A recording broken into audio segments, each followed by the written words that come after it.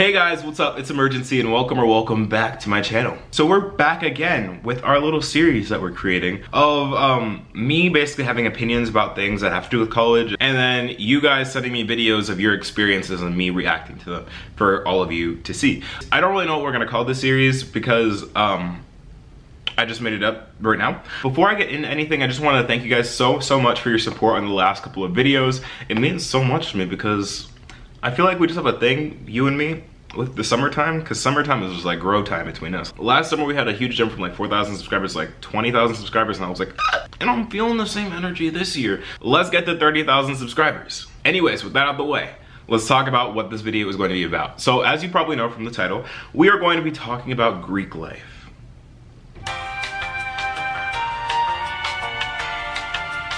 Yes, Greek life. If you guys have seen any of my past videos, you know my opinions on Greek life. Going into 2020, we need to stop supporting Greek life after they've been proven to do some pretty messed up stuff. I think it's safe to say that it's not necessarily my cup of tea. I personally never see myself joining Greek life because of like all the preconceived notions I have in my head and stuff that I've seen from different fraternities and sororities through my time in college. That's just me. I'm gonna get into exactly why I don't really necessarily vibe with Greek life and some of the preconceived notions that I have about it from being an outsider, and then we're going to transfer it over to you all because, again, I asked y'all on Instagram. If you haven't followed me on Instagram yet, what are you doing? I've been talking about this for weeks now. Do it. But I asked you on Instagram again to basically send me a little clip of you sharing your experience in Greek life. So for all of my Greek roommates out there, thank you so much for submitting a video. We're going to get into that a little bit later. But right now, let's get into what I think. So at least for me at my school, Greek life hasn't been a huge factor in like my experience because it's not a ginormous thing at my school. It's not like a state school. It's nowhere near there. Like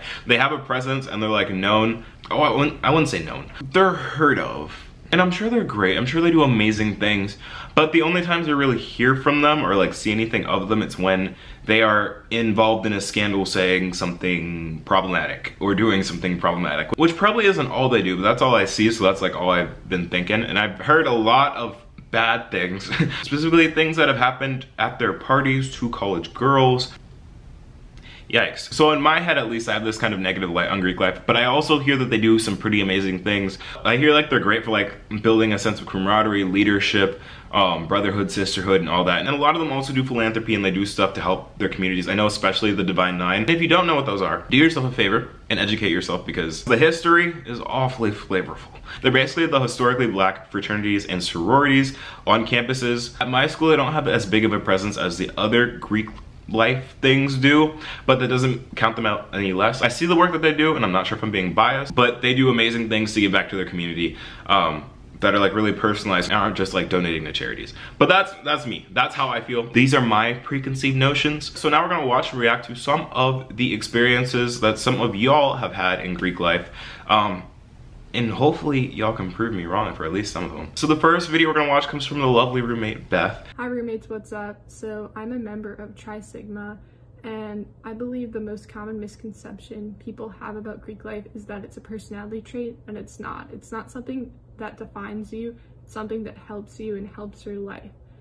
For example, in my sorority, we have an empowered sister program where I, as a new member, basically was paired with an older member who helped me identify my goals, my dreams, and just broke it down, like basically like, how can I accomplish this? How can I make them a reality?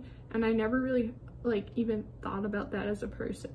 So essentially a sorority, fraternity, any other sort of Greek life is there to help you become a better person, help add to your personality, help add to who you are as a person, but it doesn't define who you are. That's really interesting because I know a lot of the time Greeks get stereotyped for giving up their personality in turn for being in their fraternity or sorority, and that's like the one thing that they ever talk about and is like their main identifier. Like, hi, my name is Rumi, I'm in Kappa apple pie. But it's also important to realize that like that's not always the truth. Thank you so much, Beth, for sharing your experience. The next video comes from Rena, who actually goes to GW, so shout out GW. Not the school, the student body. Let's watch. Before I came to college, I was very much against the idea of joining a sorority. I never thought of myself as a sorority girl, but look where we are now.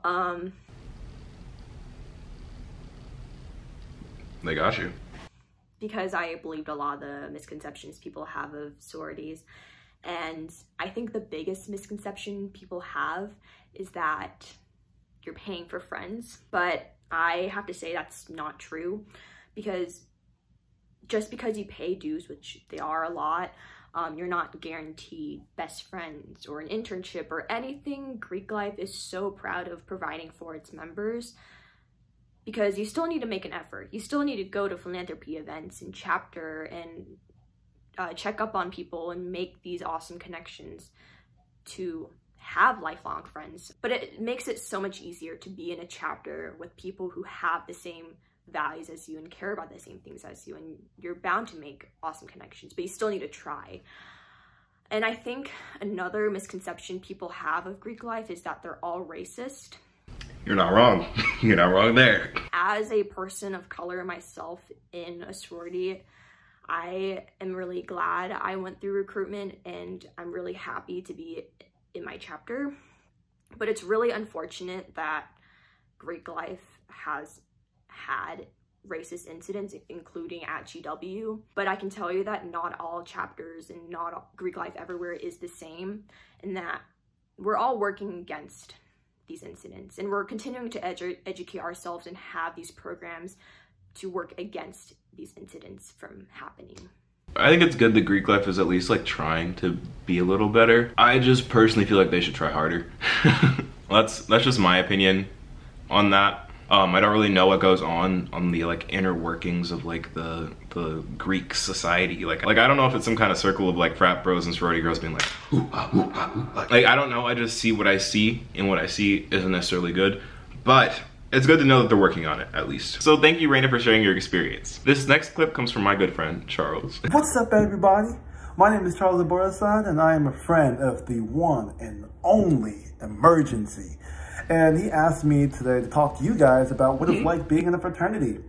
So if you couldn't tell already, I'm a member of Phi Beta Sigma Fraternity Incorporated, which was founded on January 9th, 1914 on the campus of Howard University. An educated man, ah.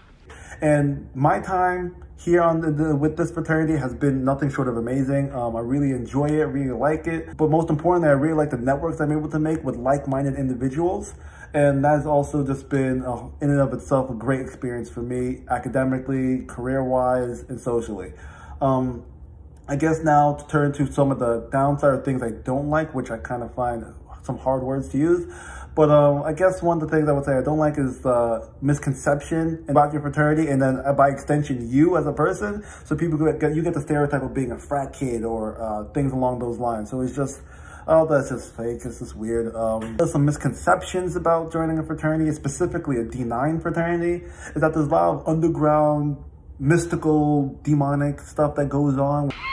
Not demonic. It's fake. I never had to do no such thing, and I will never do no such thing. I am a man of the Lord, and I'm not committing myself to nothing, no crazy nonsense like that. So all that stuff, misconceptions, is completely false, and it's just hearsay, you know, it's not real. How's being in the black frat different than being in the white frat? And I guess, well, for one, I've never been in the white frat, so I couldn't really make that distinction as clear as I possibly wanted to. But I would guess from what I've seen, I would say that I think being in a black fraternity, there's a lot more flavor, deep-seated connection between the members that are within it. So like, I know for a fact that there are a lot of members across the nation who are part of D9 fraternity sororities that crossed separate like 30 years ago and are still best friends till today. That's just something I've yet to see from white fraternities. I could be wrong, but yeah, that's what I've seen. So, but enough from me. Let's get back to Imurgency.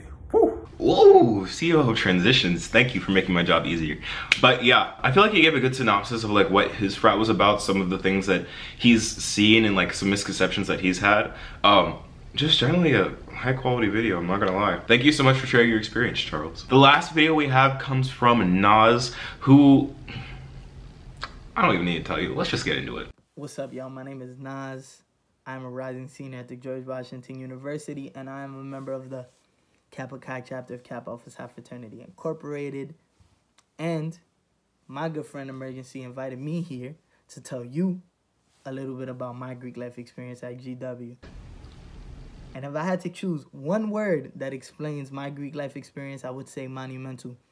My Greek life experience has been amazing. I have been a member of my chapter since my freshman year at GW, and I have seen continuous growth on my behalf as a young leader, and I've been given a platform to initiate positive change. When I joined my chapter, I was surrounded by my fraternity brothers who were like-minded individuals and wanted to achieve our motto of achievement in every field of human endeavor.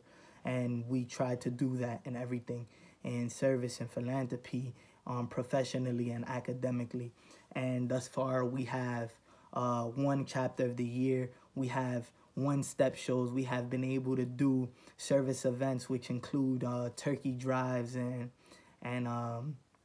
toy drives during the holiday season. Most recently, we did an Inspired Service from Home challenge where we did a social media challenge where we, challenged other fraternities and sororities to donate to a nonprofit of their choice to help with COVID relief. And I think that, many people join Greek life to do that, to be given a platform to be, to have, brothers and sisters, to do great things. And I think that I've been able to do that with my fraternity, and it's been like I said in the beginning of the video, monumental. And going into my senior year, I hope to continue to do great things. If you have any questions, feel free to reach out to me if you see me on campus. So my conclusion got cut short in my last video, but I want to say big shouts out to Imurgency for putting this video together. I hope this video is able to educate the community on Greek life. And just know that Greek life ain't only about partying and having fun, but about our rich history and ideals to uplift and serve the community. So stay safe, y'all. All right, before I even react to that, I just like to say, make Nas president, Nas for president, to be honest. Because I was very well said. Even I was like, maybe I should start thinking about this Greek life a little different. I love to see when people get a platform and then do good with it. And it seems as if, from what Nas is saying, that is what he and people in his fraternity have been doing, to try and service others and help others out, which has been amazing. I actually know Nas. He was an RA with me last year, and I can tell you that what he's saying is actually true because I've seen him do some crazy, amazing things with his fraternity. Those are all the submissions that I have for today. Did they necessarily change my opinion on Greek life? No, but they did enlighten me to some of the things that they have been doing and some of the good that they have been doing. So it's not all just the things that you hear in the news. Not that I'm defending Greek life from all the things that they get in the news for, but there is at least some good coming out of it. And I hope that you, whether you are someone that's looking at college, someone that's applying to college, someone that's been in college and been new about all this, can take away something and learn at least a little something new about fraternities and sororities and what they actually are about and what they do. But that's enough for me. I want to hear what you have to think about all this in the comments down below. Again, if you're new to the channel and want to see more content like this, make sure to subscribe and leave a like if you enjoyed this video. Thank you to all the Greeks that submitted videos, and I will see you all in the next video. Peace.